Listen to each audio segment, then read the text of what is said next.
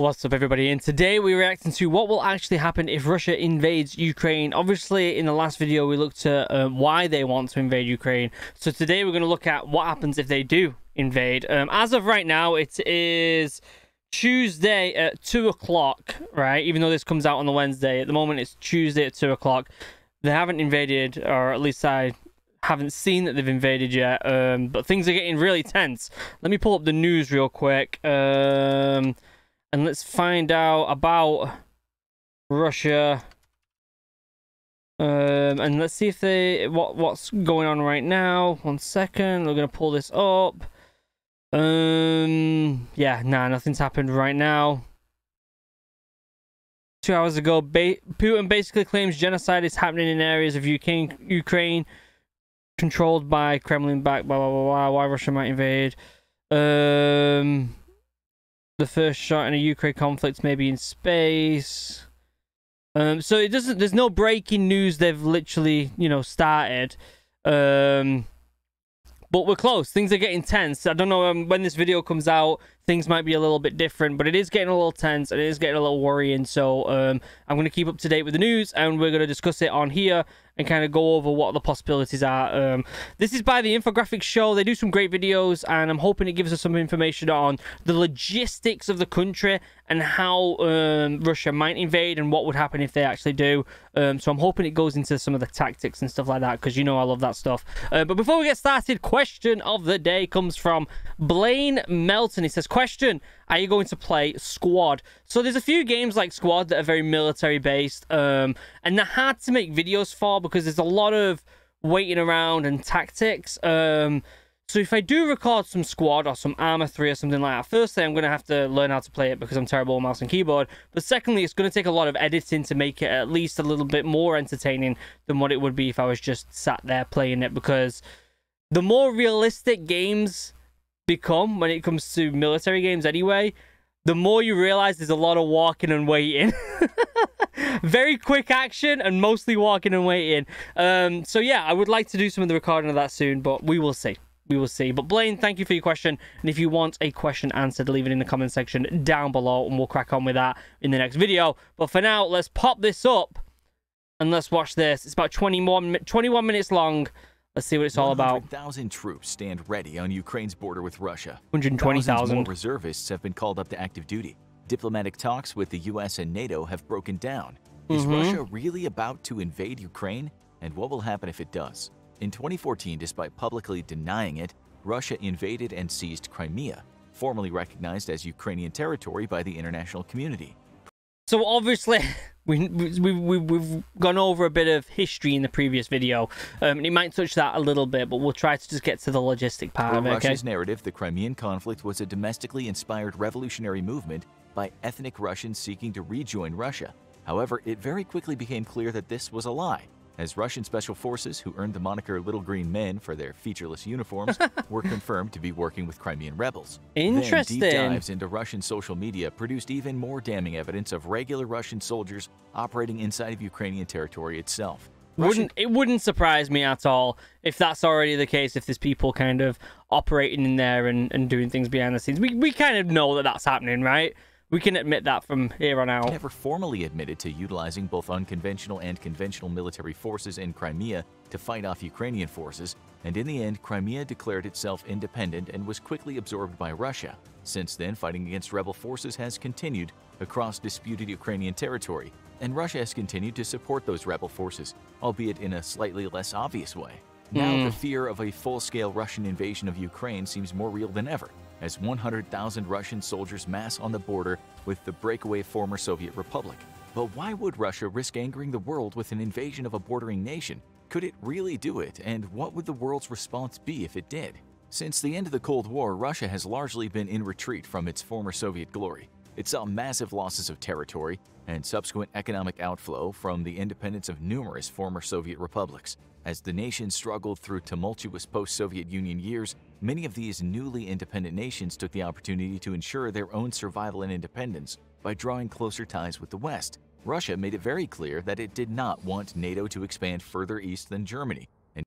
So obviously, we've gone over some of this already, but it's just rising tensions between the West and the East, right? Let's be honest. Russia hates the West and the kind of democratic, capitalist way of living, right? He doesn't like that. I'm sure it's because it threatens his way of being in power for literally eternity. So you gotta kind of take a seat back and figure out why does he not like the West as well, though, you know? Like, is it a selfish thing, or do the people not like the West? Do the Russian people not like the West that much? Do they love the West? I'd like to know that more than anything. How many people in Russia support the defense of Ukraine with NATO backing them in Russia, and how many don't? You know, because we see you know, all these protests all the time in Russia. You see them in the US as well. But there's a high protest, like the high amount of footage of protests when there's an election, and Putin ends up winning them all as per usual. No surprise there. So I don't know. I'd love to know what the Russian people think about this. Let me know in the comments if you're Russian and you have a good old understanding. I saw some great comments in the last video, so if you are from Russia, let me know in the comments what you think about this whole situation, will you? And yet, one by one, new Eastern European states joined NATO's ranks, pushing NATO forces closer and closer to Russian territory.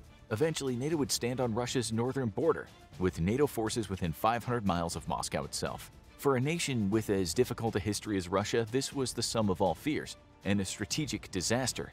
Rarely ever the invader, Russia itself has been repeatedly invaded throughout its history, and each time the human and economic toll was profound. Many of these invasions threatened the very independence of the nation itself, such as Germany's near defeat of the Red Army in World War II, and Napoleon's invasion during the Napoleonic Wars. These invasions are so threatening because Russia sits at the eastern edge of the European plain, a large swath of relatively flat land that's very difficult to defend.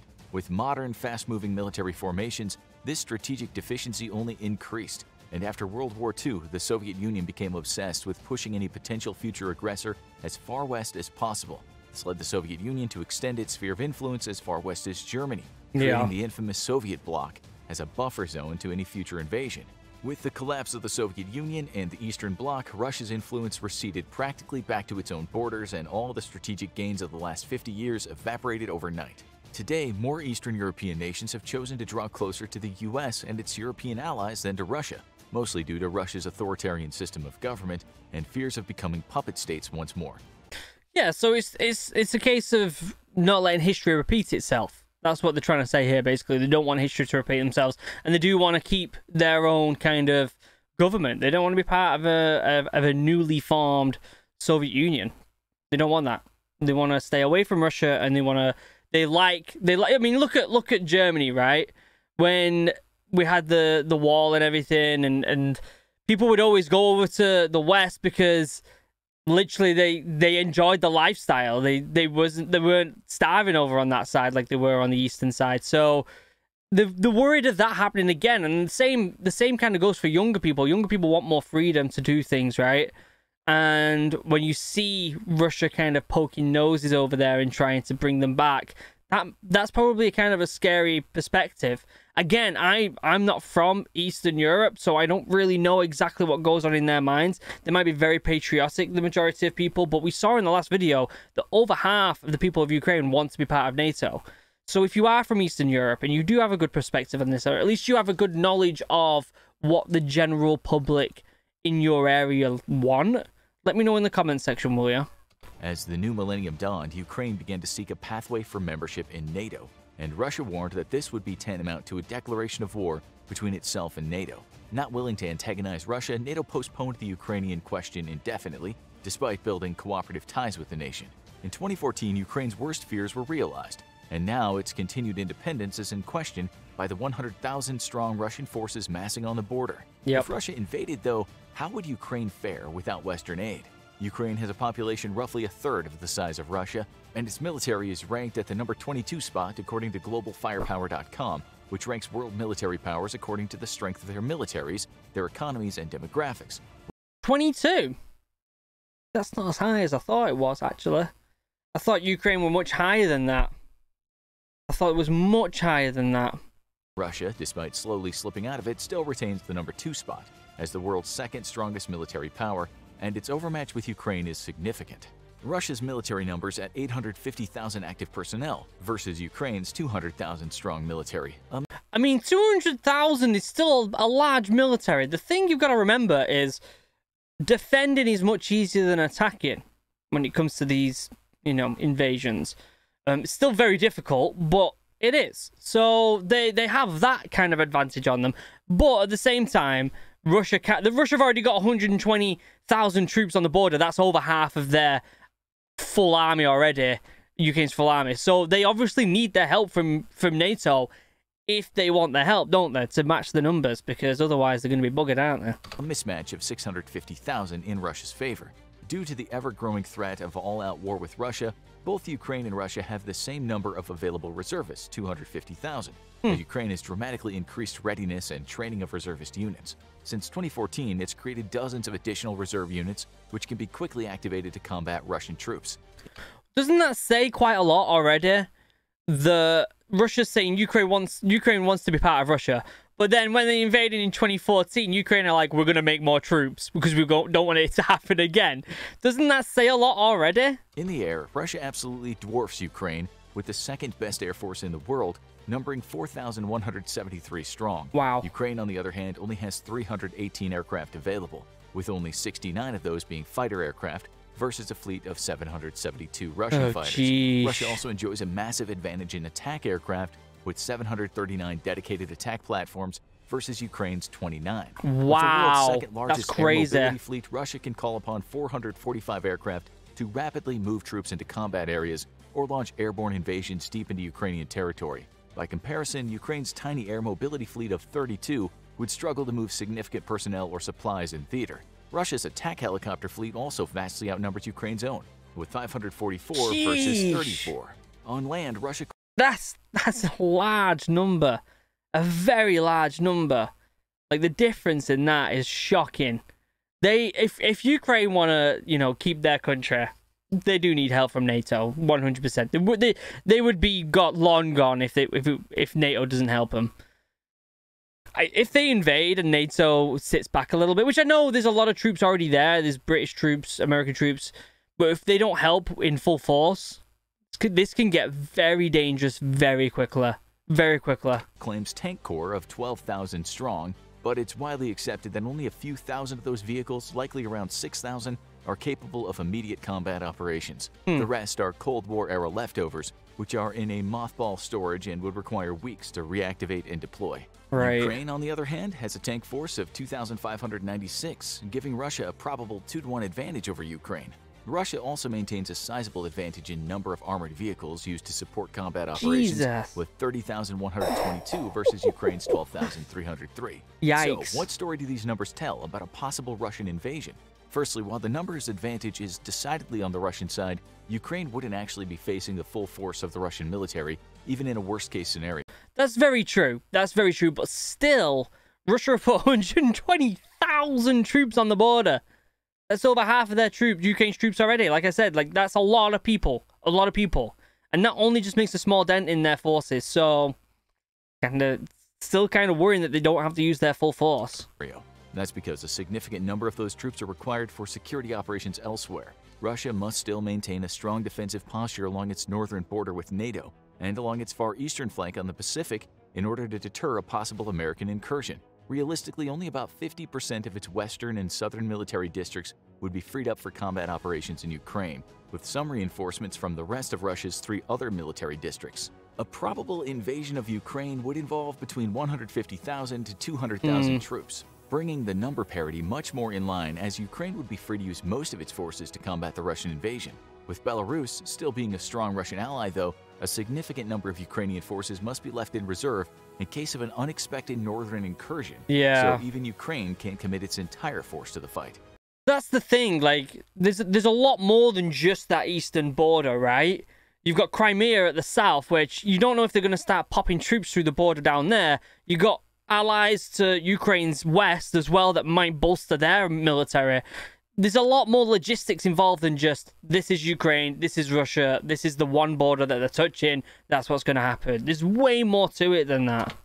Russian reinforcements would also need to make a lengthy trip from training camps or other military districts to Ukraine, while Ukraine would be drawing up reservists just miles from the fighting. In a Russian invasion of Ukraine, Russia would not enjoy a vast number superiority that the raw data shows, even if, as Russia believes, portions of Ukrainian populations would join them in a bid to rejoin Russia. A dubious proposition indeed. In the air, even only utilizing 30 to 40% of its air forces, Russia would still dominate the skies. Yeah. Ukraine operates largely Cold War-era aircraft, which are being kept operational by a domestic arms industry, while Russia's inventory is largely modern, though not entirely so. Russia's overmatch in the skies would allow it to establish complete air superiority, and its extensive ground-based air defense batteries would allow it to threaten over half of Ukraine from the ground without even moving air defense units inside Ukraine's borders. That's Thus, crazy. Ukraine would likely opt to simply move its aircraft west and not even bother dedicating them to fight, opting instead for ground-based air defense. On the ground, Russia's tank forces vastly outnumber Ukraine's, but at least some of Ukraine's tanks are actually more capable than Russia's. In the second half of the 2010s, as war with Russia seemed ever more likely, Ukraine began a program of upgrading its Cold War-era T-64s, which are on the whole more sophisticated than Russia's vast fleet of T-72s. Domestic upgrades have made the Ukrainian T-64 BM Bulat deadlier than Russia's own T-72. See, I don't know much about military vehicles, especially tanks, but I would love to know more about what the differences between these two models are, because from what this guy's saying is there's obviously a massive difference there.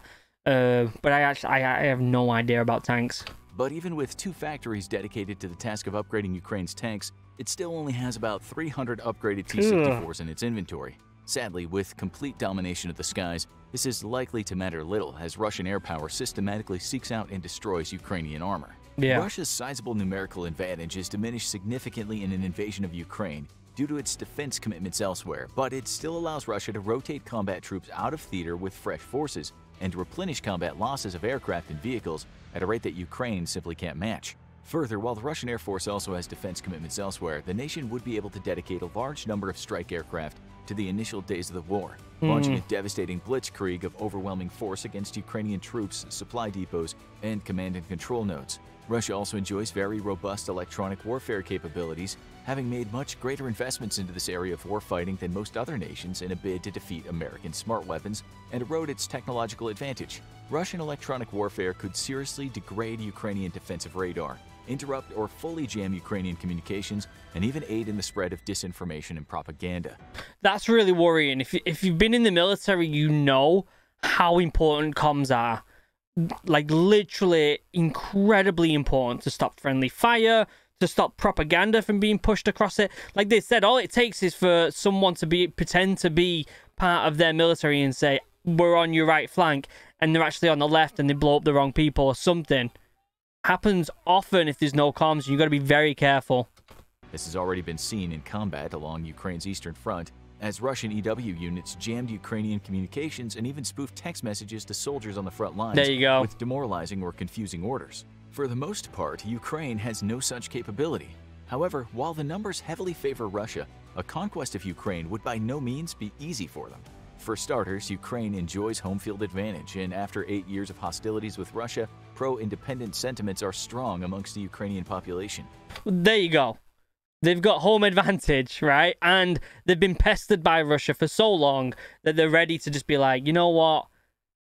We're happy with what we're doing right now, and if you come over here... I've seen pictures of people online with weapons and stuff just in the house, just like, all right, let's go, if you want to do this. Dreams of being welcomed as liberators by the locals, and even having entire guerrilla movements spring up to aid invading Russian forces, are almost certainly a Russian fantasy at this point. The Ukrainian people also have some faith that the West would not simply abandon them to Russian aggression, given that Ukraine's annexation back into the Russian fold would be a strategic disaster for NATO. This would help bolster morale in a brutal and very bloody invasion. Ukrainian military forces have also proven themselves to be far more capable than Russia believed in 2014. When the process of annexing Crimea began, the Kremlin believed that Ukrainian forces would quickly crumble and be incapable of long-term significant resistance to rebellion movements sweeping across the country's eastern border with Russia. It was believed that Ukraine would quickly fall piece by piece to pro-Russian independence movements, financed of course with weapons and supplies by Russia itself. Yet the Ukrainian armed forces did not collapse as expected, And while they were unable to weather the onslaught of battle against line Russian forces disguised as rebels in Crimea, they had largely been able to contain the separatists, and Ukraine remains united. That's pretty Ukrainian good. Military units have proven surprisingly resilient and capable even under assault by modern and more capable Russian weapon systems, prompting the United States to send numerous observers to gather intelligence on Russian capabilities. The world has also not stood idly by as Ukraine was covertly invaded by Russian forces, and in anticipation of a full-scale invasion has taken steps to ensure the nation is able to defend itself. The United States alone has provided a whopping $2.5 billion in military aid to Ukraine. We have also seen pictures online of the US sending so many weapons and ammo and other resources to Ukraine. Like, they've been doing it for a couple weeks now, like boosting it up. So we know that they've got the resources there, and they've been sending aid, a lot of it as well. With an additional $200 million given in December of 2021. The aid has largely taken the form of anti-tank missiles, anti-air missiles, counter-artillery radar systems, patrol boats, small arms, and millions of rounds of ammunition. To date, the United States is responsible for 90% of all aid given to Ukraine. Holy cow, 90%! No wonder Putin's getting a little bit of a sad on about this. That's crazy. The US have given Ukraine 90% of Ukraine's stuff. That's crazy. That's a lot of stuff, guys. The specific type of aid given speaks to the U.S.'s thoughts on a Russian invasion. Yep. The vast amount of deadly Javelin anti-tank missiles provided to Ukraine are meant to maul Russian tanks and armored vehicles and represent an extremely significant threat to a Russian invasion. Yeah. Man-portable air defense weapons will help Ukrainian soldiers eat into Russian air superiority, threatening Russian aircraft and providing a survivable air defense component that's not easily destroyed by Russian forces. Yep. Much like in Afghanistan, Russia could face serious threats from U.S. air defense weapons, possibly having a significant impact on air operations in the country. Counter-artillery radar systems will help Ukraine take on Russia's sizable artillery forces, which provide much of the Russian military's killing power. In combat operations against rebel and Russian forces, Ukraine's tank corps had suffered 400 casualties, and almost all of these to Russian-made artillery. Counter-artillery radar will allow Ukrainian artillery to immediately launch counter-battery fire. So we can safely say that they've took the data and the information they received from the invasion of Crimea, and they've said, okay, if we want to stop that from happening again, the same type of thing, these are the exact things we need to do to prevent that. They know their weaknesses, they know where they're going to suffer, so they've tried to bolster them grey areas, right? And by the looks of it, there's some good ideas there. There's some good ideas. Don't know whether it would be fully effective, especially since, 2014 was 8 years ago. Holy cow, 8 years ago. Things have changed since then. There's a lot of stuff that's changed. Destroying slow-moving Russian artillery. Its more important contribution, however, may be in limiting Russian artillery operations, as they'll now have to take into account the possibility of counterfire and thus practice shoot and scoot procedures which limit total rate of fire and place non-motorized artillery units in serious risk. However, U.S. assistance has been more hands-on as well. The American military has provided direct intelligence support to Ukraine in the form of detailed satellite imagery and analysis, helping Ukrainian forces pinpoint rebel forces, track their movements, and target them for destruction.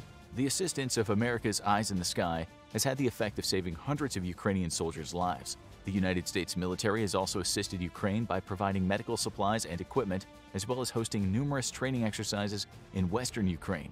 U.S. active duty, reserve, and National Guard forces have all been deployed to western Ukraine to help train local forces, bringing their combat expertise in Iraq and Afghanistan and teaching Ukrainian soldiers how to properly employ modern anti-tank and anti-aircraft weapons donated by the U.S. So they're not only supplying them with things, they're also training them, which is big as well, which is very big. I've spoke about this in previous military videos about how the exchange of information, and this is why the US and the UK constantly work with each other, the exchange of information between allied countries is only going to help.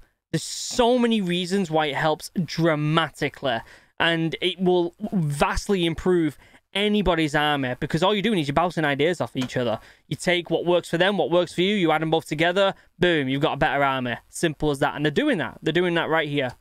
While no direct combat assistance has been provided by America to Ukraine, numerous and completely unacknowledged intelligence gathering and recon units have been deployed into the nation's conflict zones. This has allowed the U.S. forces to gather detailed intelligence on Russian weapon systems, as well as collect critical data on Russian electronic warfare operations and capabilities. This intelligence has helped Ukrainian forces directly in preparation for combat ops, but has also allowed the United States to better prepare for its own confrontation with Russia.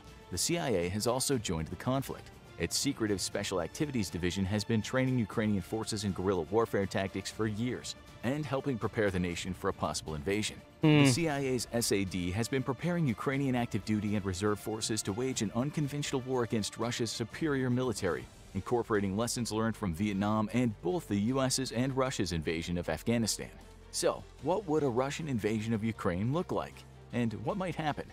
So before we get into that, let's just happily say that the Ukraine forces, although less in numbers, doesn't by anywhere mean that they're worse soldiers. They're going to be as good. There may be some that are worse, but there's going to be some that are better. But let's happily say that the forces are very well trained. So maybe less of them, but it doesn't mean they're bad soldiers, you know?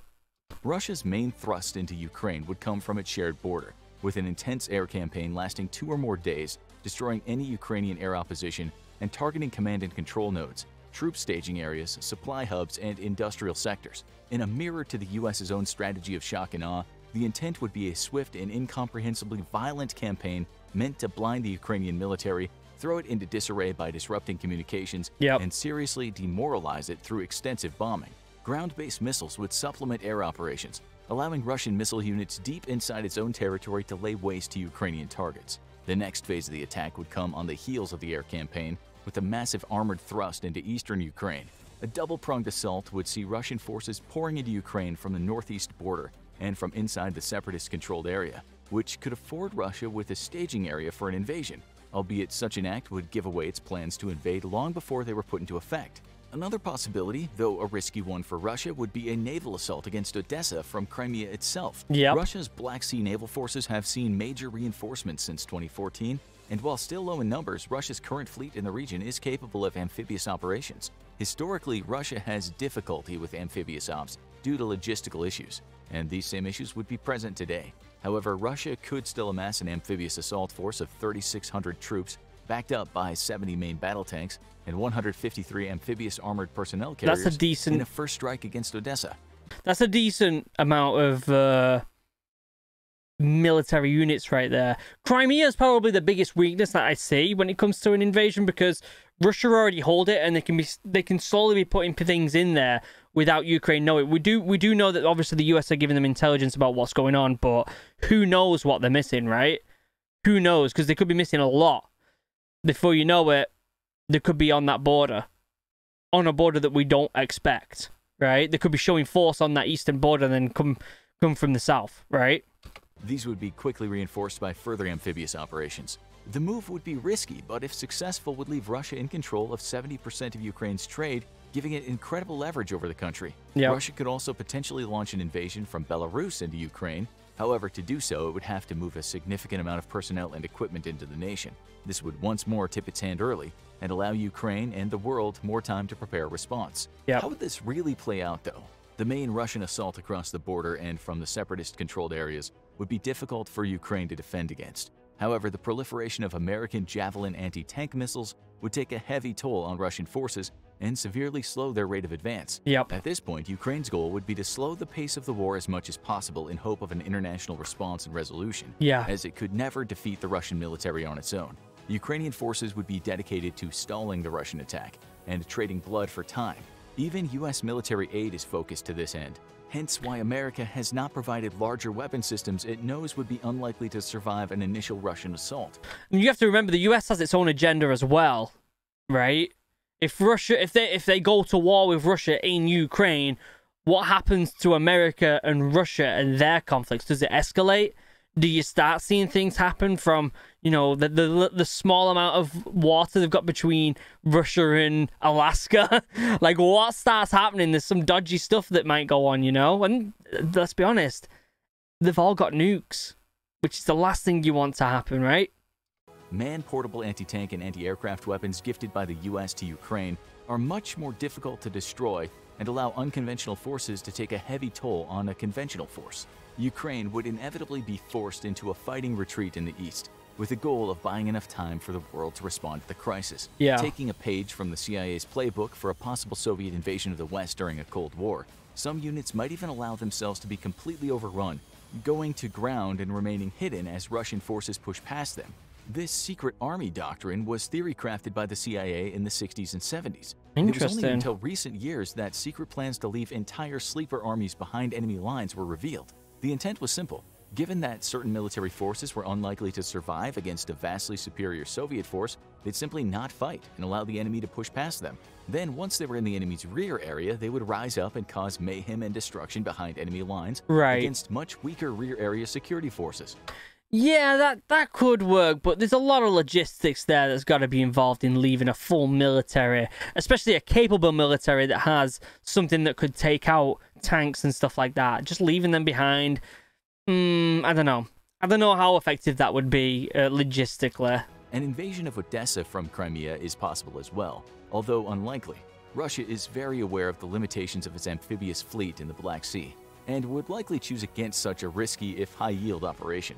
Such an operation would face no truly significant naval opposition, but it could face a sizable ground defense force. Given the likely slow advance of Russian forces in eastern Ukraine, reinforcements would have to come either by sea or air. If by sea, Russia's sea lift capabilities would doubtlessly dwindle over time as ships and landing craft are lost in combat operations or equipment breakdowns. A steady flow of reinforcements would inevitably slow to a trickle due to logistical losses. Russia would have to take and hold major port facilities to allow for large numbers of troops and equipment to be offloaded, likely with civilian vessels pressed into military service. It's highly unlikely that Ukraine would allow such facilities to remain uncontested or even operational.